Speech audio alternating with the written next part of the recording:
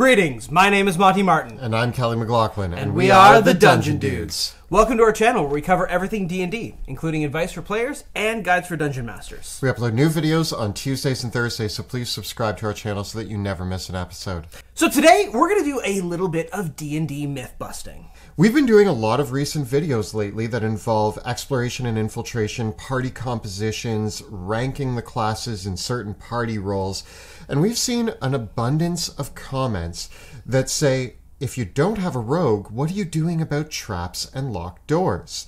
And we thought that we would analyze this question and actually look at what a party can do if they don't have a rogue and still be able to handle traps and locked doors effectively.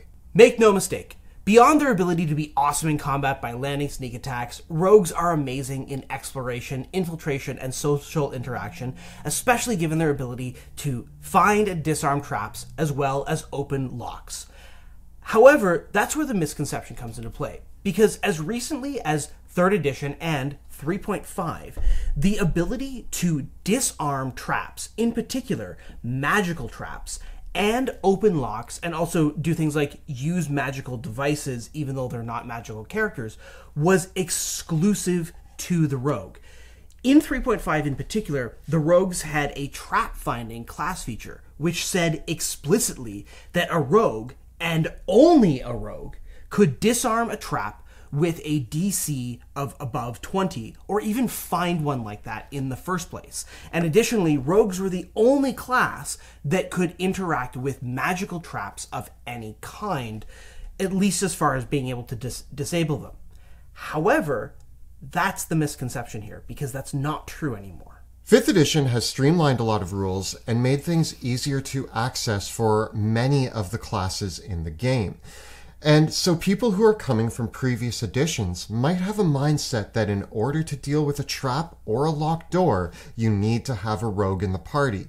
And we've seen a number of comments that state, hey, what are you going to do if your party has a ranger, a druid, and a bard, and you come to a trap and a locked door? Guess you're out of luck.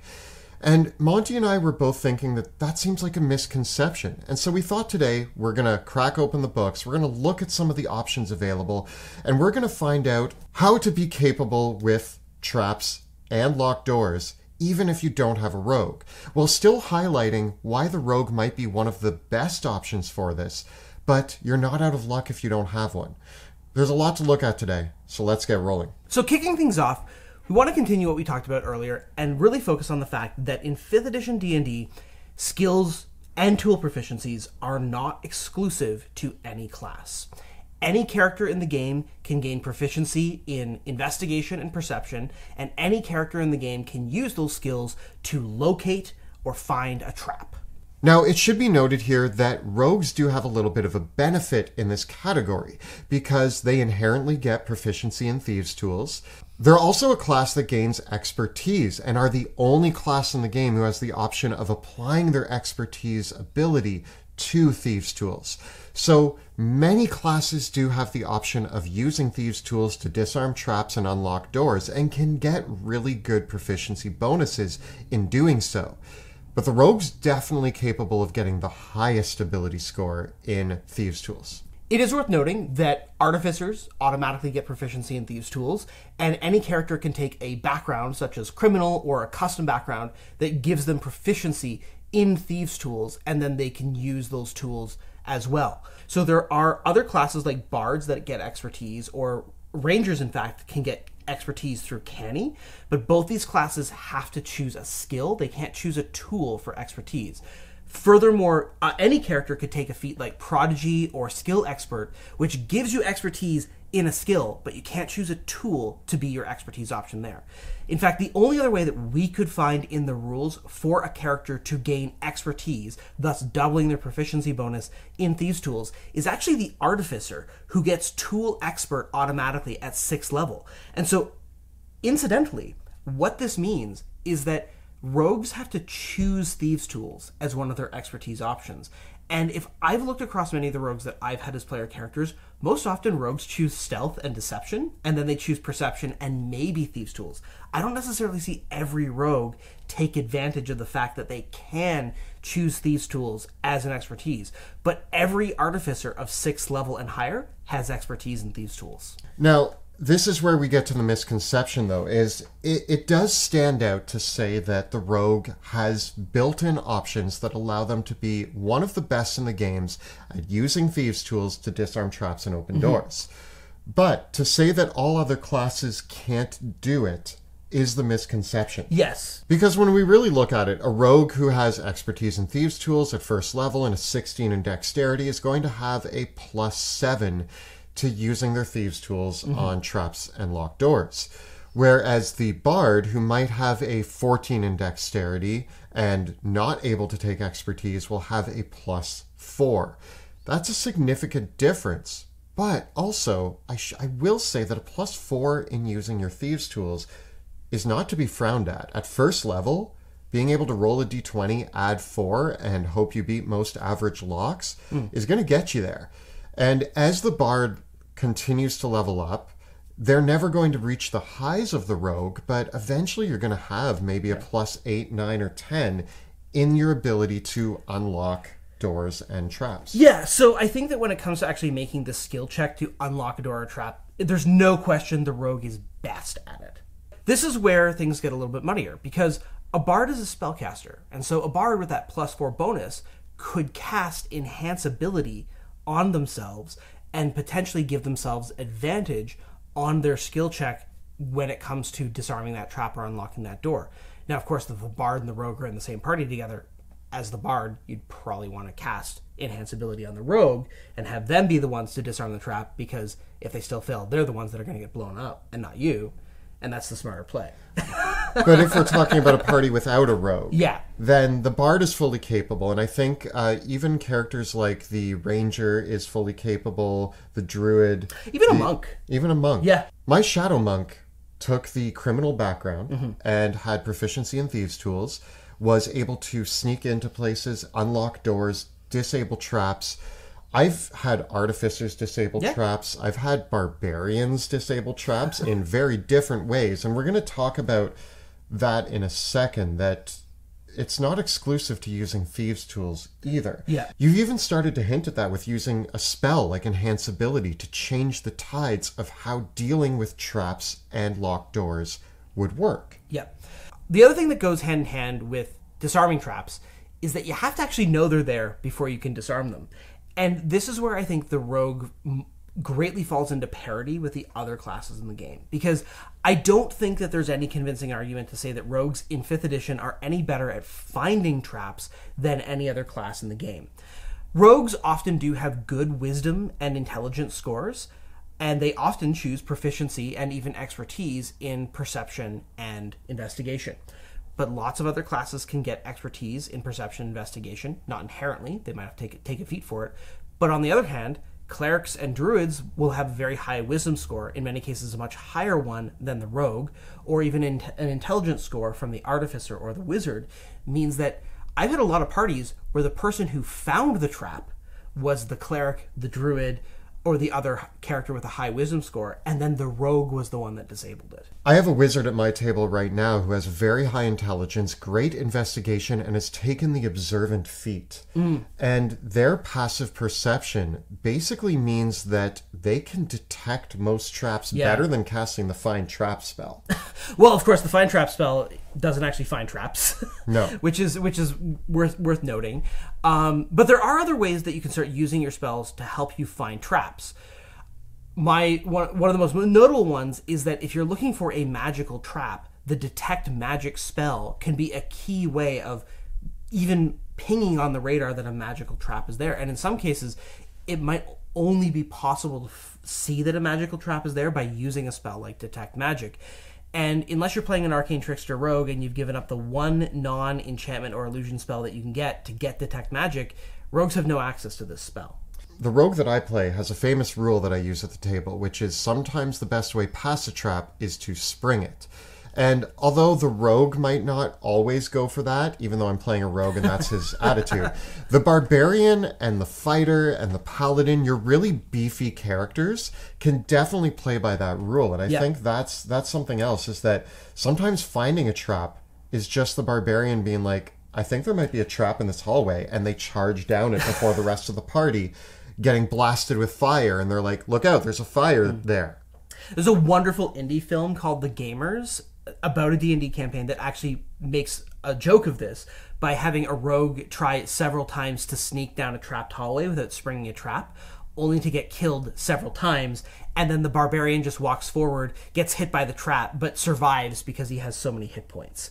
And in many cases, it can simply be easier or better for the party as a whole to just have someone really tough tank the damage. And especially with magical traps, you might have someone that has evasion, that is not a rogue, that just dodges the trap. Like, that's actually a legitimate thing. I've seen rogues spring traps and dodge the fireball and not take any damage from it. And that was a more reliable way of getting past the trap than actually trying to disarm it.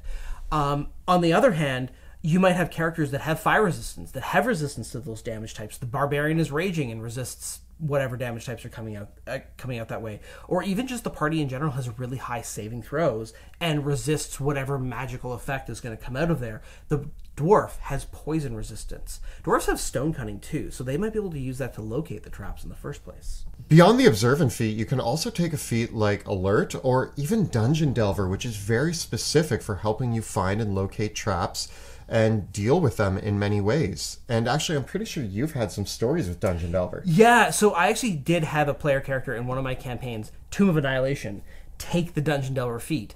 And there is a absolute death trap, kind of meat grinder roller sort of trap at one point in Tomb of Annihilation. And it's meant to be like one of those instant kill traps. But it turned out that this player character, because they took Dungeon Delver, was actually capable of surviving the damage. And it led to a situation where they fell into an area where it was hard for them to get out. And so when we start really thinking about it, there are so many other ways to bypass traps and locked doors that don't involve skills or thieves' tools. Yeah, and I think beyond just using your other party members to find and detect traps, I think the classic method of... There's a famous story of a group surviving the Tomb of Horrors by getting a herd of sheep and sending them through the halls of the dungeon ahead of them. Pluto Jackson in our campaign was the trap setter offer because he had a bag of tricks. And so he would just throw animals down a hallway. Now, trigger warning for animal cruelty here. They're magical animals. They go back to their state of non-existence. They don't die horribly. They just go poof. Whatever helps you sleep at night, Kelly. It helps me sleep at night, so I'm going with it. But, of course, I also have seen players use their familiars in similarly callous ways, or summoned creatures by sending them forward to their inevitable and horrific deaths in order to detect a trap ahead. In my home game the other night, the artificer, who has their companion because they're playing a battlesmith, sent the companion into a room that they were worried was going to be trapped. The trap that I had in mind was that it was going to fill with poison, and the companion was immune to poison damage.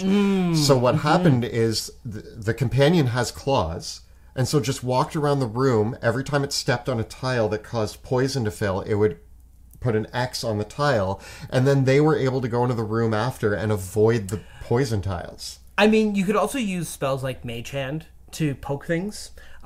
There's also the classic 10-foot pole. Anyone can carry a 10-foot pole.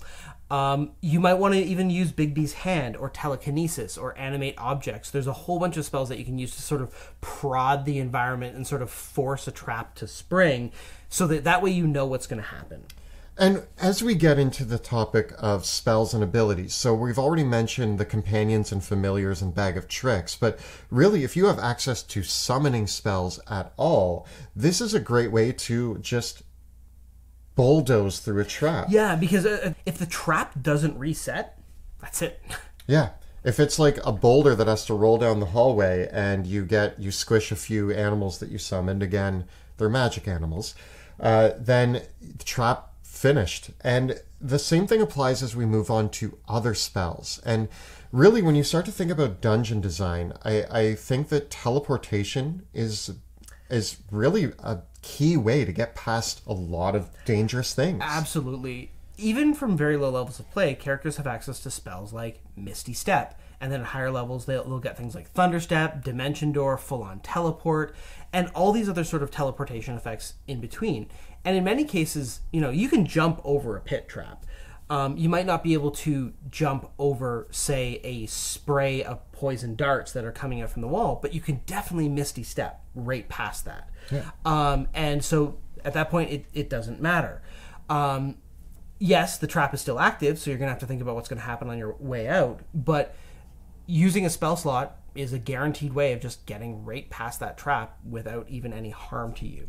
I do think it's worth noting, though, that one of the things that I did see in the comments was the rogue disabling the trap allows the whole party to go past. Indeed. Whereas as we talk about some of these spells, everybody needs to have access to them. But at the same time, when you have Dimension Door, you can take 2 people. Mm-hmm. If you start looking at a spell like Fly, now inside of a dungeon, Fly might be hard to use, but really, Fly being cast on the whole party, allowing you to soar over a pit trap or over dangerous tiles that might trigger something. Or even, oh no, the door to the castle is locked, but if we cast Fly and fly in through that top tower window, we're in the castle anyways. Yeah, and there may be opportunities where you can safely split the party. You're taking a risk when you do this, but sometimes you might just need to Dimension Door 2 people on the other side of the door and have them open it from the other side. That's a risk, but it is one that is there, right? That it is a possible solution. You could also use even spells like Knock to open locked doors, or a spell like Pass Wall does actually open a passage that everyone can go through. There's also other spells like Stone Shape that will allow you to have interesting ways to get through even solid walls, that might even give you options for sending several party members through there. So there are spells that will facilitate multiple party members getting past the obstacle. I also really think that if we open it up to even more spells, we have things like Spider Climb. I think Gaseous Form is incredible for getting past a lot of problems. Wind Walk, we have Etherealness, even Blink to some degree could be used to bypass certain things. So being aware of your spell selection, and if you're in a party that doesn't have a rogue, but you've got a bard, a wizard, a cleric, and a druid, they're all probably going to have access to some way to bypass a trap or a locked door. I've also seen, and I've seen this many, many times, where the party climbs into a bag of holding and one character then uses the one ability, whatever it is. I've even seen instances where the rogue has been the one who snuck ahead invisibly while carrying the party in a bag of holding. So this is kind of a classic sort of cheeseball technique, and your mileage may vary with whether or not your DM lets this one fly. And again, it's always a risk whenever your plan involves one party member going off alone or the entire party getting into a bag of holding. I would say I've seen that blow up in the party's face as often as I've seen it work. So think ahead with those ones. Lastly on the spell list, though, I think that I want to talk about Polymorph, which also relates to the druid's ability to wild shape. And even in a recent stream game that we did, you had a trap that was a floor tile that if you reached in, there were a series of buttons, all but one had poison needles attached to them. And what my character ended up doing is polymorphing into a cockroach, crawling through the hole that the finger would go into, and looking up, seeing which of the buttons was not connected to a poison needle, climbing back out, and then pressing the right button. Exactly. So there's a lot of different problem-solving ways that you can discover what the information is that you need to bypass a trap or open a door or anything else like that. And I think at the same time, I'm pretty sure that you pyromancers and barbarian players out there are just itching to tell the most obvious solution to any trap or locked door. Smash it, blow it up. Exactly. Yeah. Objects can be damaged. Doors can be blown up. I once played in a D&D campaign where there was a trap present and the barbarian stepped forward and said, "I use disable device." And I remember looking at the player oddly because I think that this was a 3rd edition campaign, and then they prominently said, "No, disable device is the name of my Warhammer." And sometimes that works. Now, again, to give points to the rogue, is what I will say is that a lot of what we're talking about is not the most silent option. But generally speaking, sometimes not all parties need to be silent to infiltrate. Yes. And actually, I think back to Skyrim with when you join the Dark Brotherhood, and there's the one character that's the big orc in the armor. And it's like, oh, you're in the Assassin's Guild, but we're all sneaky, stealthy people. And he's like, no, I go in and I smash them with an axe and leave nobody alive. And that was his thing. He was still just as good of an assassin. And when we talk about infiltration, infiltration doesn't necessarily mean you're sneaky. A party that is a barbarian, a fighter, a paladin, and a monk, well, the monk might be able to be the sneaky one who detects the trap or picks a lock. The barbarian is the one who's going to barrel down a hallway, set off the traps, and then kill the enemies who are alerted. I would say that's the difference between the spy or the commando style of infiltration, right? Like, there's kind of like that Sam Fisher, Metal Gear Solid, like, really don't be noticed sort of thing. And then there is, like, you're kind of going in guns blazing. That's still an infiltration, but you're not really worried about who you're going to alert because you're just going to take them down. James Bond is an infiltrator, but in almost every case, he somehow ends up shooting his way out of the place. Absolutely. To give other fairness to the rogue, and I think it is worth mentioning this, is that with newer philosophies around skill challenges, I think that one of the merits to the rogue using their skills to interact with traps and using their tools to interact with traps is that they're not reliant on a limited number of spell slots or the dungeon master giving a favorable interpretation over how a spell is working. So in many ways, the rogue, I think I've said this before, the rogue is almost playing by the rules in the way that they work. And there is merit to that, especially once you have things like reliable talent, their high skill bonus. If you're worried about how your dungeon master is going to interpret or react to you using a spell in a creative way, they're probably going to be a lot less stringent about just straight up using disabled device or pardon me, thieves' tools. But this also leads into a point that I think that there's a give and take with how this is all working at the table. And I think the DM is also part of this equation. How is the DM ruling traps and locked doors at the table? And personally, I think that the philosophy for dungeon design and how we look at the game of D&D has evolved. Absolutely. I think that if you look at earlier editions, particularly when you're going back as far as first edition, the interaction that players had with traps, and this is also true if you look at old school rule games and things like this, where players actually had to use their deductive reasoning to find and disable traps. They had to interact with the traps. And then we had this period that I think started maybe in late second edition, went through third edition, and definitely into fourth edition, where it was all about the only way to disable a trap is to roll the dice and see whether you beat the number, which is pretty frankly a boring and uninteractive way of dealing with traps. I think we're seeing this kind of resurgence of a more creative and interactive form of solving problems and interacting with the environment, where dungeon masters are more regularly using things like skill challenges, where the player characters have a variety of ways to interact with a trap and a variety of ways to disable it, perhaps by layering a puzzle or a combat encounter over top of disabling the traps. I think that if you look at a lot of dungeons now, you very rarely see, like, in this hallway, there is a pit trap. The player characters must beat a DC 15 to you just don't see that. You see a bit of it. Yeah, but I think like it's more fun when you see something that's like a hallway that's like the gauntlet of traps.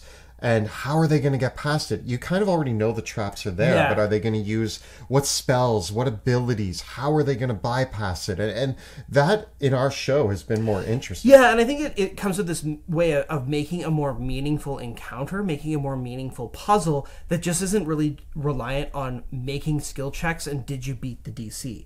And I think that that's kind of the fundamental sort of flaw in the design philosophy of the rogue and that sort of playstyle, where it's just about, do you have the high enough numbers to open the lock or beat the trap, which a lot of people rightfully say is not a very exciting way of playing D&D. We want things to be a little bit more imaginative than that. So the design philosophy that DMs are having and often adventurers are having is to create more complex scenarios that require a little bit more puzzle solving, where skills are still relevant, but often you look at them and you're like, there's no one skill that is the only solution, the only way to bypass this. And it really comes down to that whole thing of like, very rarely are you going to see a dungeon now where the only way past the door is to open the lock with thieves' tools.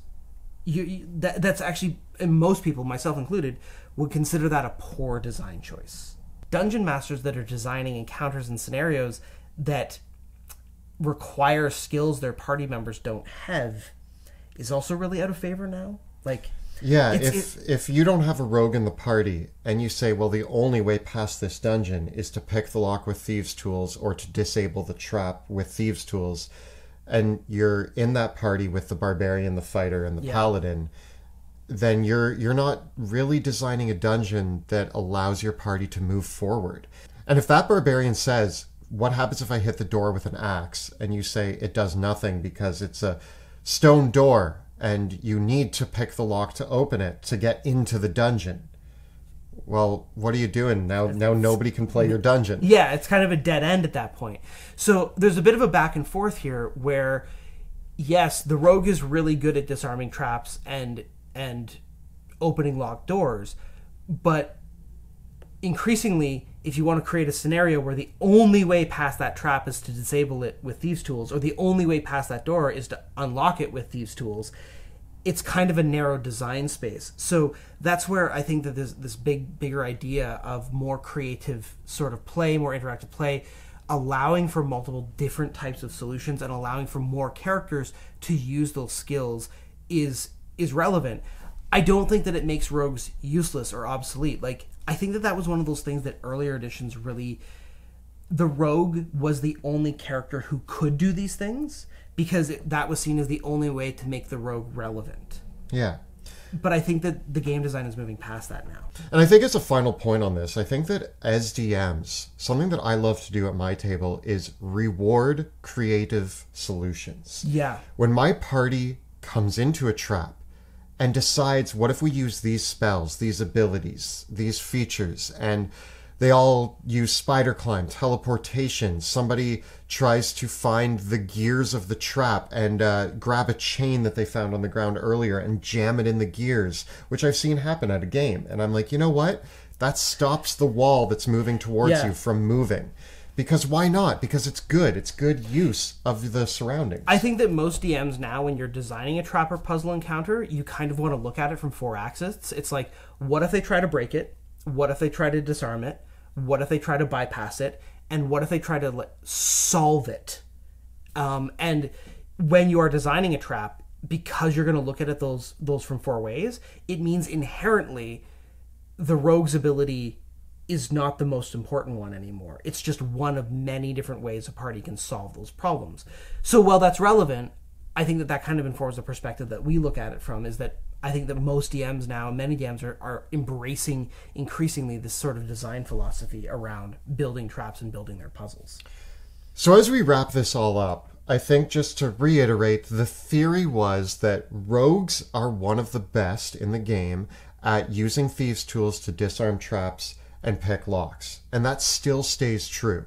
They have an inherent baked-in ability to be better at that than almost every other class in the game. Now, the misconception that we are trying to prove, which I think we have here, is that almost any other class has a means to deal with these same situations. And unlike in previous editions, which were a little more limited in the scope of how these were treated, everybody at the table has a means of dealing with traps and locked doors. Some of them are louder than others, and some parties won't care that they're being loud. Yeah. But also, turning into a ball of gas, you and your whole party, and drifting through the keyhole of a locked door and past the trapped hallway is a completely silent and viable option. And I think that there are a lot of these options that your investigative wizard with pass wall, knock, and gaseous form is going to be a really good infiltrator. Your druid, who has used a custom background to gain proficiency in thieves' tools, has wind walk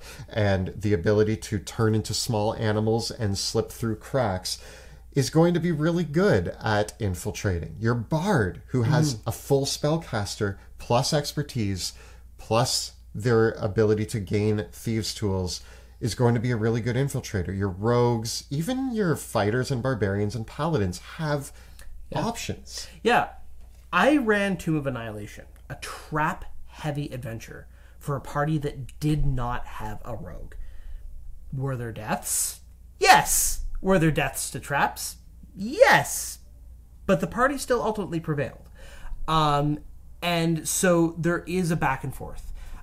Rogues are great at it, but they don't have the monopoly on disarming traps and unlocking doors.